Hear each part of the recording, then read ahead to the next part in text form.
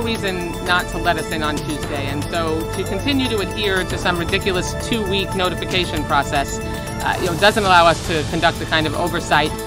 A look inside. Lawmakers finally get inside the detention shelter in Homestead that's housing migrant children, and you'll hear what they found. This is not a moment to point fingers, as my colleague just spent all of this time doing. This is a moment to find solutions. Parties apart, universal opposition to separating families, but little consensus on how to proceed.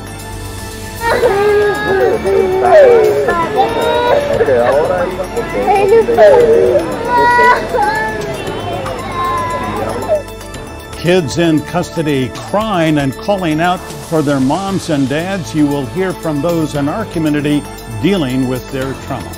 Good morning to you. Great to be with you this morning for a special edition of This Week in South Florida, and it is all about the children. The consequences of those family separations at the border, now halted, is very much our local story. 3 facilities holding these children who have been separated from their parents are located here in South Florida. The largest is the Homestead Temporary Shelter for Unaccompanied Children, second largest facility of its kind in the country. About 1,100 teens ages 13 to 17 are being held there. And we believe 70 kids are there who were recently separated from their families at the Mexican border. Another 125 younger children, 12 and under, taken from their parents, are being held at his house in North Dade. 70 more are at the Children's Village in Cutler Bay. Yesterday, several members of Congress from South Florida were allowed to tour the Homestead shelter. Congresswoman Debbie Wasserman Schultz was one of those lawmakers, and she learned just this week that the Homestead facility had been reactivated and the population there is growing. And the Congresswoman joins us right here at the table this morning. Great to have you in. Welcome. It's good to be with you as always. Glad you're here. Let's begin with a very basic question. Tell us what you saw yesterday. What are your impressions of this Homestead shelter? Well, I'll tell you, my first impression was 5 days ago when Senator Nelson and I were denied access to the facility, even though we requested about half a day in advance that we be given access. I was left after yesterday's tour with the question mark, what was it that they didn't want us to see on Tuesday that was okay to see yesterday? If the children that are there are being treated and the facility looks the way it does, as I saw yesterday, then there shouldn't have been any reason why they denied us access. It's a bare bones facility. You certainly wouldn't want your child, no one would want their child living in a place like this permanently, but they were adequately cared for and it was clean. Clean, humane, they're being fed 3 times a day. Yes, there they is some have recreation. Educational program, recreation. They are being adequately cared for, but no one would want to be forcibly separated from their children, and it doesn't matter how well cared for they are. They shouldn't. Those 70 children in particular shouldn't be there. This particular facility, we've been reporting this week, this has been open several times over the past couple of years under the Obama administration and this administration, mostly for unaccompanied minors who also are without their parents but have come across the border on their own, a very different circumstance, but still kids without their parents. And there is a lot of questioning about these tours, both for you and other lawmakers and for the media this week, that were managed and staged, and there's privacy concerns for the kids, of course. Do you have any suspicion that there's something that you didn't see?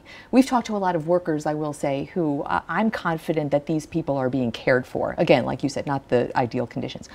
Do you have any concerns that you did not see something important? Well, of course. I mean, what's the reason why not only Senator Nelson and I, but many members of Congress all across the country have been denied access to the facilities upon request? If they're being well cared for, if the conditions are as they should be, I mean, we've got, in some cases, we've seen that there are kids who are essentially being housed in cages in other facilities in the country. In Texas. I mean, but that's a temporary way station, a booking or processing. I don't think we've gotten reports of kids in cages being detained in cages for the long term as is here. I'm not aware that those kids in cages are in any different situation than the ones I saw in Homestead yesterday, except that they are being housed in cages. And so, Essentially, I mean, and I passed an amendment in the appropriations bill the other day that after this, I had this experience that and that was accepted by the Republican majority because all members of Congress are outraged that we are being denied access to these facilities upon request. We have to protect the children. They obviously have to make sure that that they're prepared for us. But for HHS to be telling us that we have to give them 2 weeks notice before we can be admitted to a facility is ridiculous. Yeah. Well, let me ask you about the so-called tender age shelters. Yeah. There are 2 in Miami-Dade County, and one is at his house, which is in North Miami-Dade, and then in Cutler Bay, Catholic Services runs another called Monsignor Walsh Children's Village. Sometimes these are children. I mean, 4, 5, 6 years old, and should you be able to go in and see those facilities as well? Certainly, and I've requested to be able to see both of these facilities, and I'm optimistic now that I'm going to be given an opportunity to do that. Of course, we were told on the way down to Homestead on Tuesday that we would be able to tour the Homestead facility, and when we got there, we were denied. So I'm optimistic that I'll be able to see one or both of those facilities. But look, Michael, and Glenna, it doesn't have to be this way. The U.S. government under the Trump administration is choosing to forcibly separate these children from their families and then house them in these shelters against their parents' will when they have alternatives like that we've used before that are far less expensive. It's $4. Give us an example. Just to give you an idea, they have an alternative monitoring program where they can put a bracelet on a parent. It's a very effective option. It has 90% compliance where wearing a bracelet, the parent is released into the community to family along with the children, and because they have a monitor, they are able to come back and be kept track of because it's a GPS monitor. There's also a community monitoring program where they're assigned a social worker that ensures that they can help find housing and connect with relatives and also return for their court dates. You know, critics, those are less expensive, yeah, and they are also less restrictive and don't require separating children from their families. Of course, but what critics would say is, President Trump and his administration in making this zero tolerance policy was fulfilling a campaign promise that he said he would do that. And these family separations are collateral damage of that, no doubt. But what critics would say is if you treat people with children coming across the border illegally differently than you would without children crossing the border illegally, that provides an incentive for people to bring children with them to get those incentives and those special treatments. There's no special treatment here. In fact, this is just the most bizarre thing. The Trump administration, in the president's budget for FY18 and FY19, the appropriations bill we're considering now, has requested funding for alternative programs to make sure that they can monitor immigrants when they are released, undocumented immigrants when they're released, and that they can ensure that they come back for their court dates. We gave them $1.4 billion more for ICE, and they still have chosen to end the monitoring program with using bracelets and end the community care program. This is purely because President Trump has the most bigoted and vile feelings about immigrants. He continues to call them vermin and to suggest that the people coming across the border are associated with gangs. It's disgusting and unnecessary. Can we just be factually speaking? This morning, right before we came on our air, about 40 minutes ago, the president went on a little tweet storm, as he's known to do, and I think we have some graphics so that you can see exactly what those tweets say. And he was talking about the people coming across the border. I'm going to find them while we're talking in here. Okay, you got it. Yeah. The tweet at 11:04 says, "We cannot allow all of these people to invade our country. When someone comes in, we must immediately, with no judges or court cases, bring them back from where they came." So let's just stop there and drill down into that first line. Is there a constitutional way for this country to receive people requesting asylum without a judge or court system? No, and it's clear that the president is descending into maniacal, dictatorial, autocratic belief in what his powers are. That is completely unconstitutional, unacceptable, outrageous, and harkens back to a time when We enslaved people and separated parents from their children involuntarily when they came on ships to this country by force. It harkens back to a time when we turned ships away, people fleeing, only to send them back to perish in the Holocaust. If the president actually believes that he can do something like that with no use of our justice system, then this is someone who has forfeited his understanding and right to hold the presidency. You are an attorney, so let me I am just... not an attorney. I Never thought you have were. been an attorney. Well, all nope. right, well then, but you're quite aware... I play one on TV, though. you're quite, excuse me, you're quite aware of the law, which Yes. I'm not an attorney either, but it says anyone who presents at a U.S. port of entry and seeks asylum, Right. that is a civil claim, and they have a legal right, That's right. to do so. Now, And somebody this who administration crosses, is denying people who are trying to seek asylum, arresting them, putting them into an immigration detention center in a prison, and trying to force them to go to court to send them back without even allowing them to ask for asylum. Well, I heard a report on NPR this week that said that. The question here really largely is all the people who are trying to cross the border illegally. Those are the ones who have really raised the ire of President Trump and other people across the country.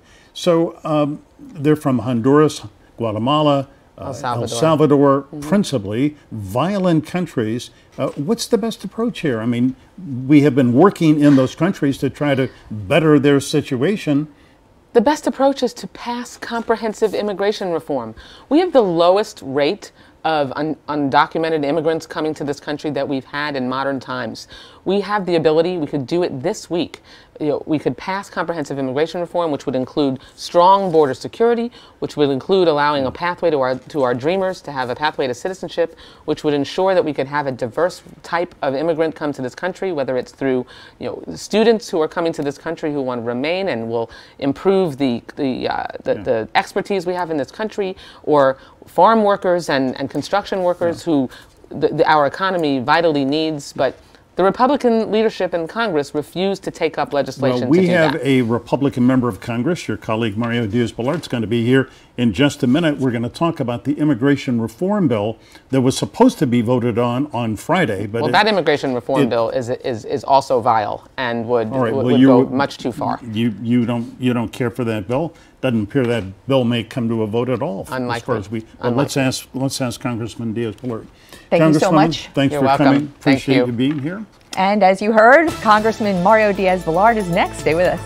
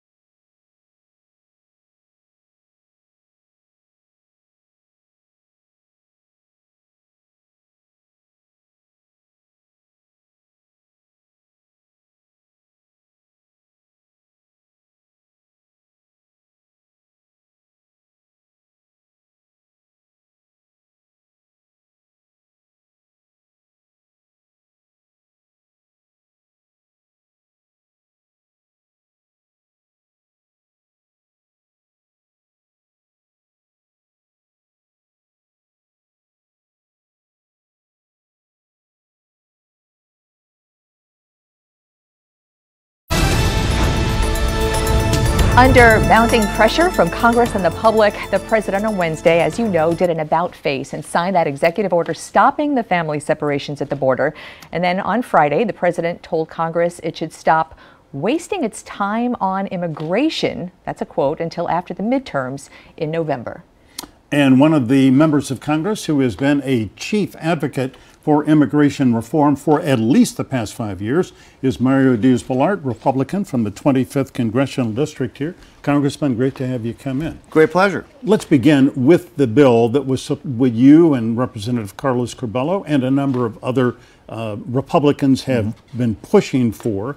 On Friday, Speaker Ryan said, no, we're not going to vote on this bill. Is this bill dead? It's not dead, but it is very difficult to pass this kind of legislation through Congress. I'm not going to give up. I think we have a shot at having a bill that can pass the House this upcoming week. You have in the bill, you have a copy with you. You just took it out during the commercial break. We went through it a little bit. Just a few minutes ago, Congresswoman Wasserman Schultz called it vile.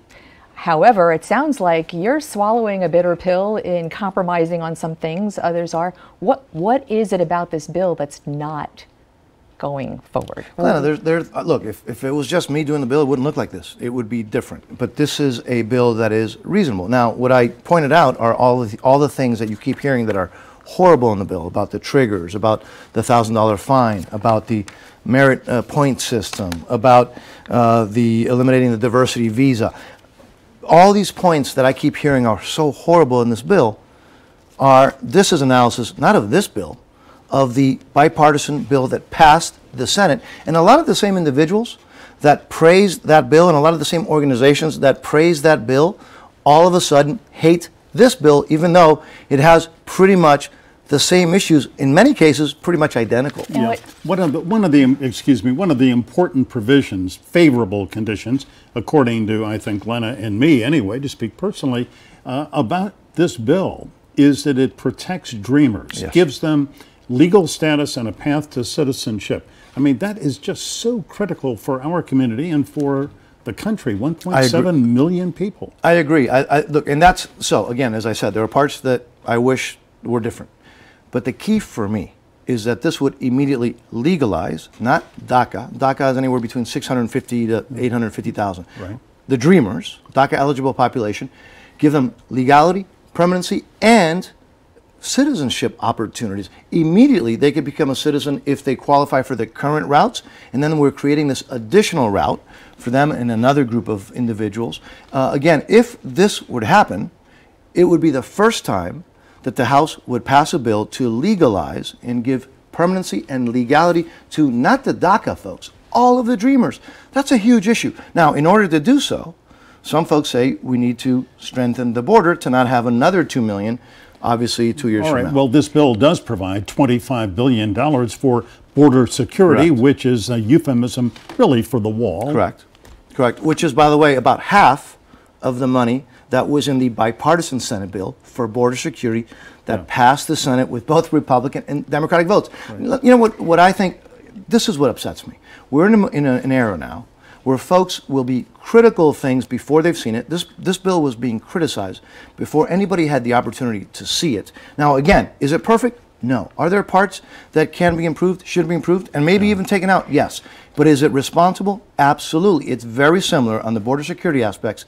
In some cases, less severe than the Senate bipartisan Senate bill that a lot of the folks who were criticizing this supported then. So what's the biggest hang-up, the path to legalization for opponents of any sort of legalization who will call it amnesty? Correct. That is the buzzword. Correct. How do you get by that absolute tenet of many people in this country that if you're here illegally, it's just not going to work? And that's there. Look, what has killed these efforts in the past, and I've been involved with it, this issue when Democrats were in control, when Republicans were in control, are the extremes. The extreme on the right and the extreme on the left. Yeah. There are some folks that say anything, even a pathway towards earning the ability to get right with the law, adhering to the rule of law, is unacceptable. And for some other folks, anything that might secure the border is unacceptable. So I'm trying to work to get this thing to the center. I want to have solutions that make an impact on the country and the people that I represent. This bill would be a step forward, not a perfect one, but a major step forward, and it legalizes all the dreamers. And if the president would get behind it instead of tweeting against it, which he did on Friday, wouldn't that be the holy grail of pathways to consensus? Glenna, one of the interesting things, it doesn't matter how good or bad it is, if you don't have the president's willingness to sign a bill, it's all for naught. And that's one of the things that we have to also obtain. Yeah, we should also note that, in fact, you have a very good relationship with President Trump. I mean, you have had private conversations with him on a number of occasions, including and this you issue. have talked with him about this. Yeah. Now, I have things where I agree with the president, and I have things where I disagree. I don't agree with him. Well, you disagree with him on a lot of the separation of these kids from their parents. Absolutely. And you issued a strong statement to that effect. That's part of this bill. Is a legislative path There's to three things. ending family separation. Three major parts. I mean, there's a lot of technical issues, but there are three major parts of this bill. Number one is that it legalizes the dreamers with a real potential pathway to citizenship. Number two is it stops the separation of minors from their parents at the border. And number three is that it secures the border. On all of those aspects, we can talk about how it's not perfect, but there's no other bill that has a shot of passing the House, and that's why this is an important opportunity. Do you plan to go down to this Homestead facility or his house or the Monsignor Brian Walsh Children's Village to get a first-hand look at these children? I've done that in the past. I've had the opportunity I've toured a lot of facilities, including, by the way, in the southern border. And one of the things that I think, by the way, is highly unacceptable is for any federal department or agency to tell members of Congress that they cannot go in their oversight capabilities to review those facilities. And so that's one of the things that I'm hoping will never happen again. I know that, again, Debbie Wasserman Schultz and I have a lot of disagreements, but we agree that members of Congress, as the representatives of the people, have the right, and we need to be able to go look at facilities unannounced to make sure that things are not happening improper. I'm glad to hear that what she saw and others saw here in South Florida are the same things that I've seen in other parts of the country, that these folks are being treated humanely, but we should never, if at all avoidable,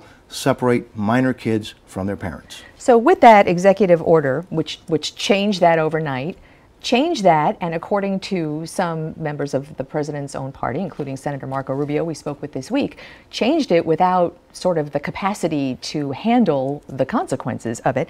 And then just as we came on the air today, the news breaking in paper from the Department of Homeland Security is that there is now a reunification process.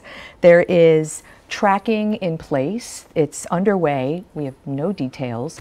Do you have any detail about what that's about? I think that's all. Those are positive signs. Positive signs, but the details, the devil is in the details. The devil's in the detail. Those are very positive signs. Now, I will tell you that we still need to find a long-term solution, because just like, to me, it is wholly unacceptable, and it's the worst thing we could ever do is separate minor kids from their parents. That's going to be the last option. We have to look at everything before that.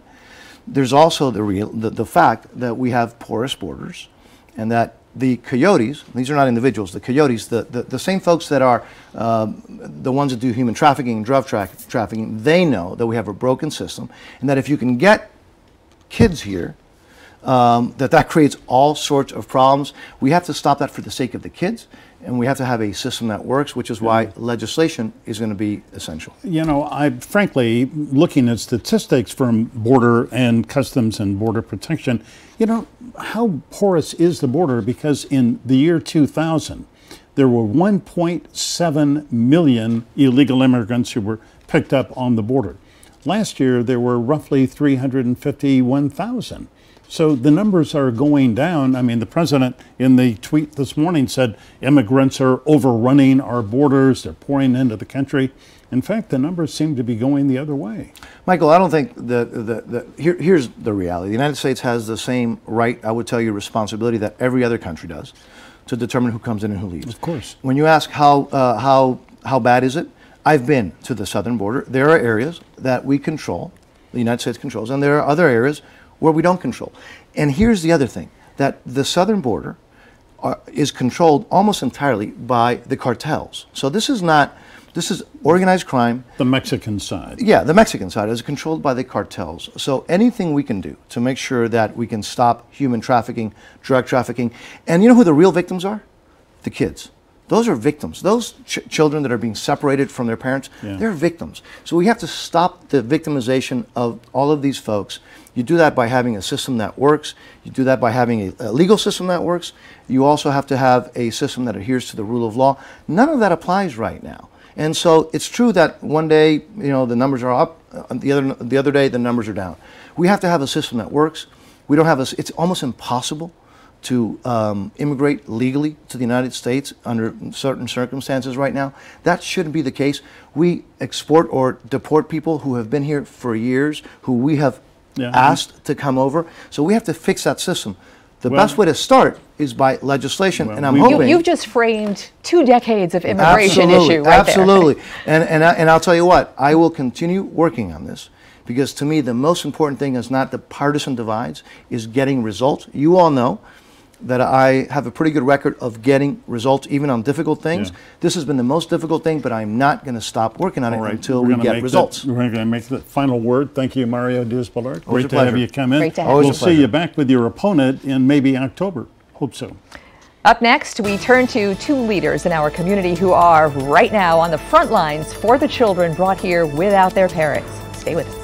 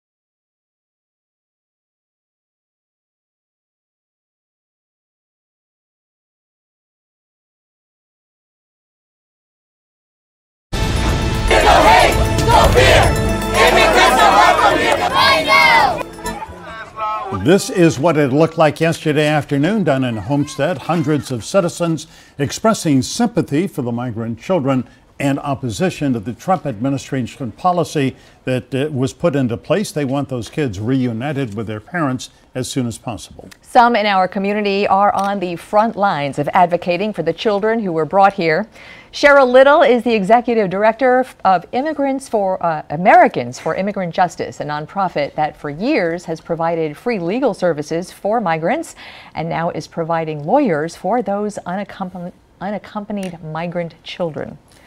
Dr. Judy Schechter is chair of pediatrics at the UM Medical School and chief of service at Schultz Children's Hospital. She sent out a letter this week urging colleagues in the medical community to protest the family separation policy and quick reunification of the children with their parents. So great to have you both here. Very happy that you were here, Yeah. Dr. Schechter, Ms. Little. And let me just say, full disclosure, I am a supporter of AIJ, and I have even written a modest check to support your work, which I really support and think is great. Thank you, Michael. Dr. Schechter, let me begin by asking you, give us an assessment of the emotional, psychological damage that is being done to these children, particularly the young children who are separated from their parents. Well, of course, for these children, I can't exactly comment because none of us have been there and spoken to And them. even if you were, you wouldn't be able to comment specifically. That's what I understand. Understood. Yeah. But we know that family separation is very damaging to children. We know that from 40, 50, 60 years of research. Right. We know that from the often cited ACE or adverse childhood event studies.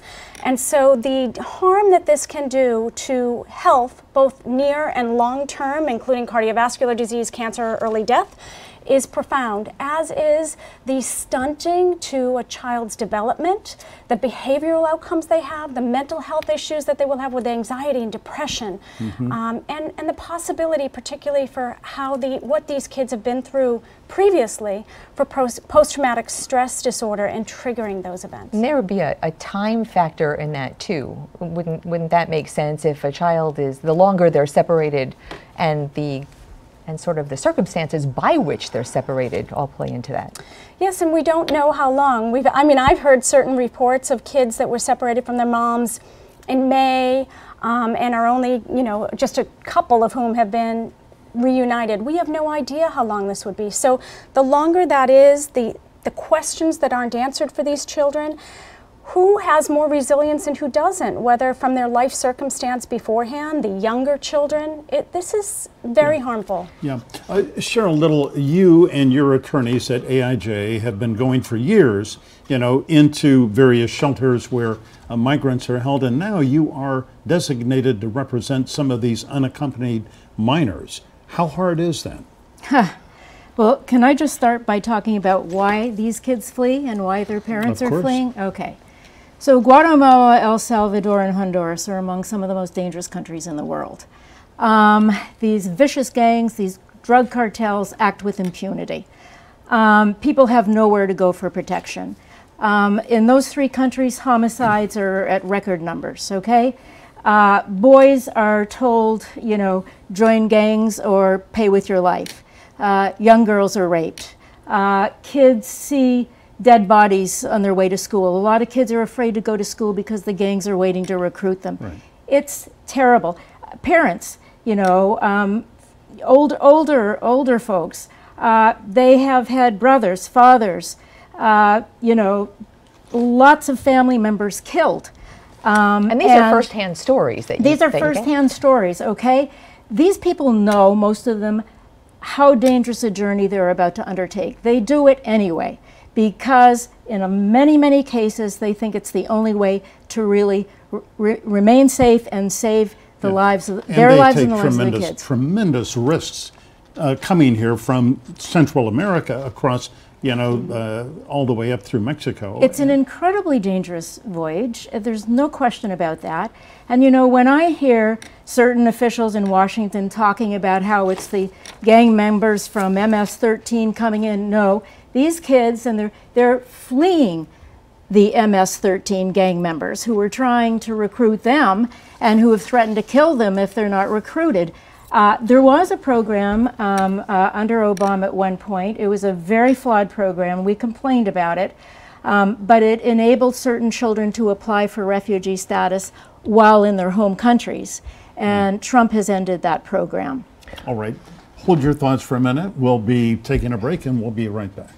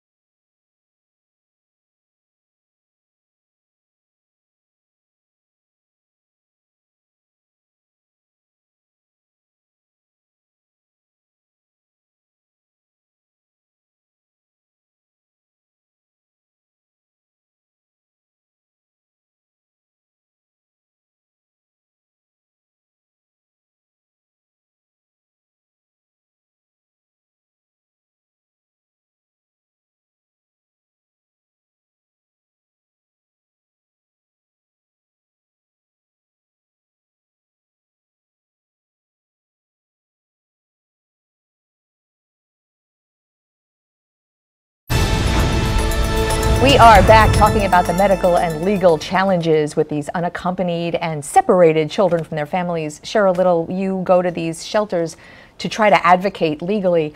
We spoke with the lawmakers here, and just reading between the lines, it sounds like it's very difficult for someone who is 10 or younger to be put in front of a judge in this legal process that they deserve and are entitled to, and say what? Answer what questions? Advocate for staying, leaving, being with their parents, asylum? How does that even work?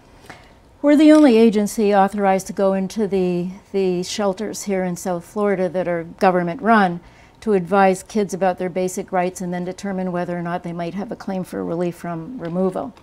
In addition to that, we represent children in immigration court. And so let me give you two examples. We represent an 8-year-old Guatemalan boy. He's from an indigenous community, speaks a rare dialect. He and his dad arrived at the border.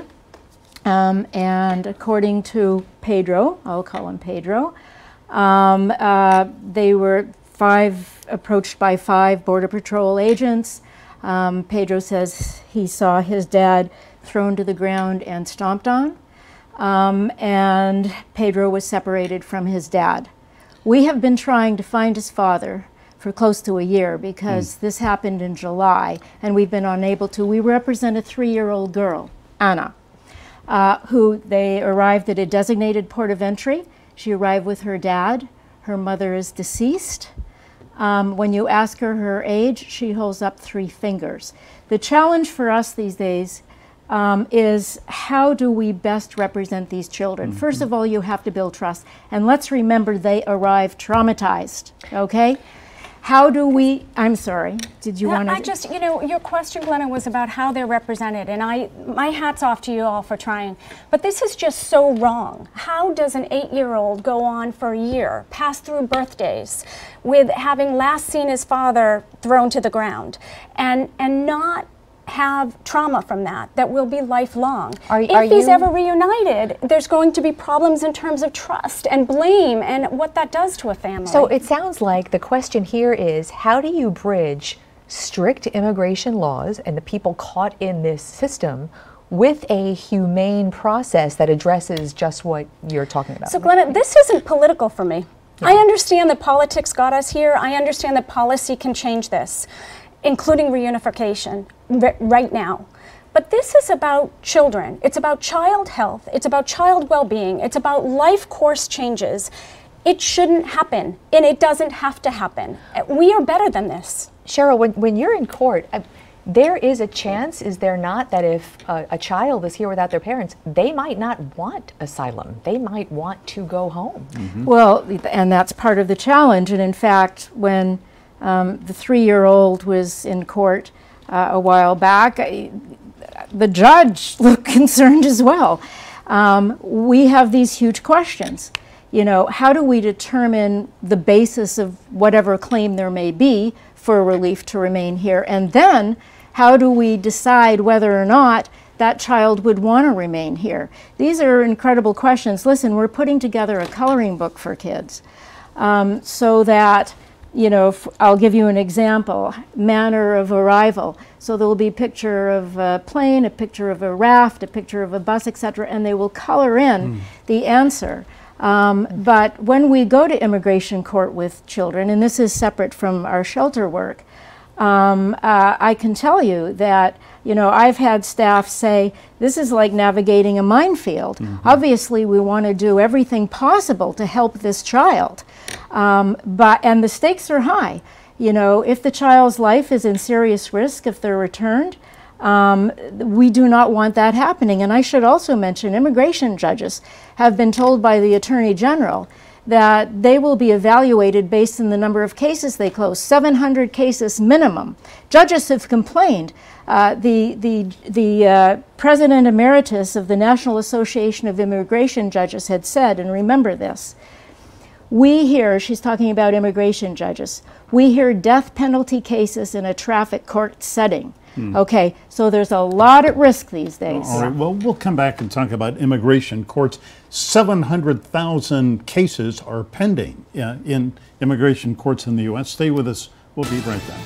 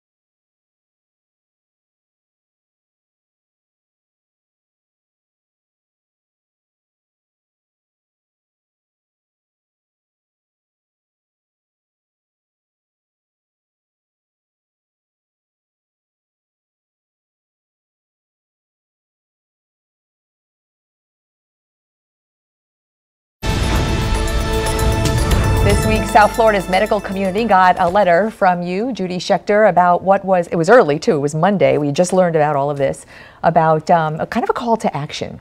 What kind of action are you not seeing? What can the medical community do without being invited by the administration into the shelters for advice?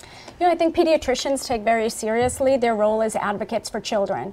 And we know that this is harming their health, their mental health, their learning, their concentration, their memory. And so there's a lot we can do, and I think we feel responsible for that. So the response to my letter was people calling up and writing to their congresspeople, going out to the rally at Homestead, getting involved with advocacy for these kids and talking to others about the harmful effects that we know they're at risk for. All about the kids. Cheryl, this zero tolerance policy means, according to the Attorney General, that everyone who is caught trying to illegally enter the country, not going to a port of entry, is going to be prosecuted. But the system, really just can't accommodate all those cases, can it? Listen, first of all, this was a well thought out plan to punish families for daring to exercise their legal rights to apply for, relief here in this country. Okay, let's be very clear about that. When these families are when these parents are being criminally charged, okay, the punishment should never be, and by the way, part of this punishment, we're taking your child away. You may never see your child again. What the heck? This is the United States of America. This is a misdemeanor. Most of these Parents are being released within a matter of days, pleading guilty. The public defenders have complained, judges have complained. This is so ridiculous. They plead guilty and then they are deported, are they not? No, they plead guilty, and you know, if they pass a credible fear interview, then they're in the immigration system. Okay, so they're here seeking legal relief. They're here seeking.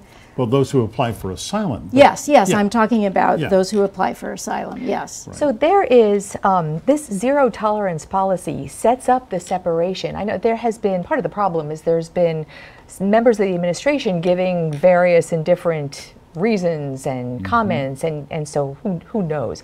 But there is part of the law, parents or adults and children cannot be detained together. That's part of the law. And so having a zero tolerance set up this sort of consequence.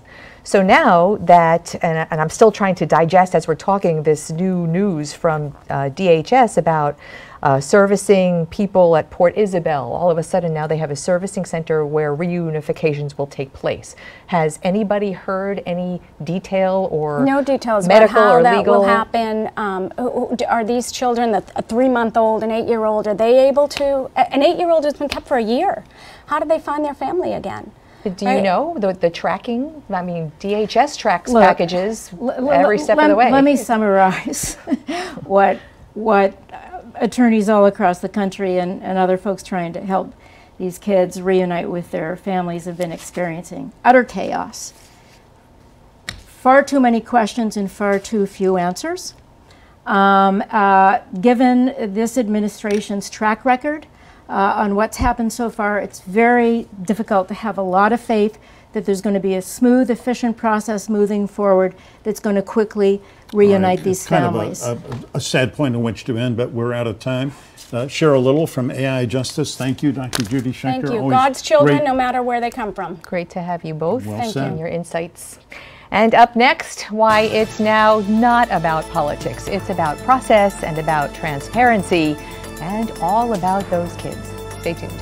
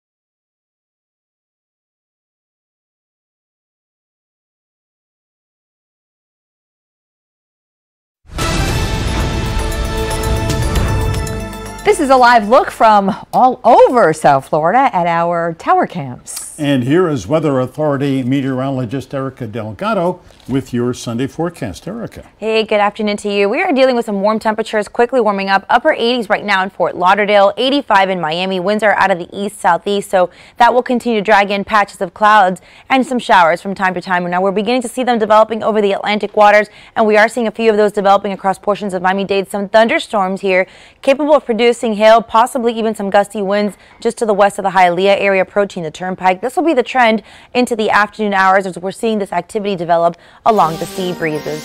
As long as the rest of the afternoon is concerned, we're expecting all these thunderstorms to continue to push out towards the interior areas and out towards the Gulf Coast, leaving for a drying evening with temperatures in the 80s. Erica, thanks. Today it has been all about the children and transparency, or in this case, lack thereof. We learned that Homestead facility had been reactivated by following a hunch, having covered its previous opening 2 years ago. Back then, it was specifically for the surge of teens crossing the border unaccompanied. This time, the Office of Refugee Resettlement notified a few lawmakers in February that they were reopening the shelter, but indicated it was again for those unaccompanied teens. Nowhere could we find notice to anyone that some of the children recently separated from their families because of that new zero-tolerance policy were also transported there, and even younger ones, including infants, transported to 2 other shelters in Miami-Dade. We have been denied access, open access to the shelters, even blocked from the public sidewalk in front of it. We've received conflicting numbers of children there, leading to questions about whether Health and Human Services and/or Homeland Security even knows exactly how many are there. How do they track the whereabouts of those children and their parents, whether in detention facilities or deported already? Late Saturday night, HHS and DHS suddenly announced by press release that there is a system and they have a reunification plan, but there are still, as we've talked about, no details.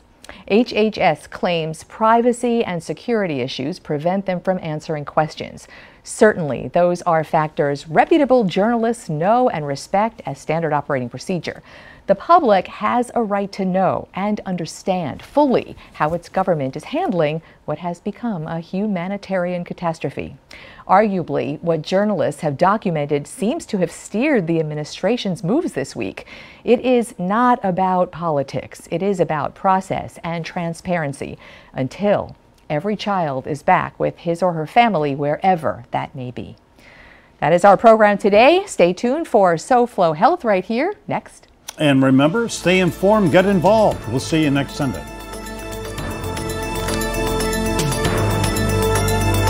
This is a Local 10 editorial with WPLG President Bert Medina.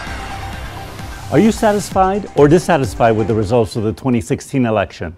Regardless of the results, what really matters now is what you do in 2018. Florida voters will be making big decisions this year. We will elect a governor, a U.S. senator, members of Congress, as well as our state and local leaders. We have a right and a responsibility to be part of this process. Local 10 is committed to covering the issues and the candidates to help you make an informed decision. But you, at the end of the day, hold the power. If you're not registered to vote, do it now. And then on primary day, which is August 28, cast your vote. You can register to vote until July 30th. Registering is easy. You can do it by mail at public libraries or other government offices. For a complete list on how and where, visit local10.com. But whatever you do, make sure you're registered to vote before July 30th. Of course, this is just the beginning of the conversation. Let's continue it on local10.com. This has been a Local 10 editorial. We encourage the presentation of contrasting points of view.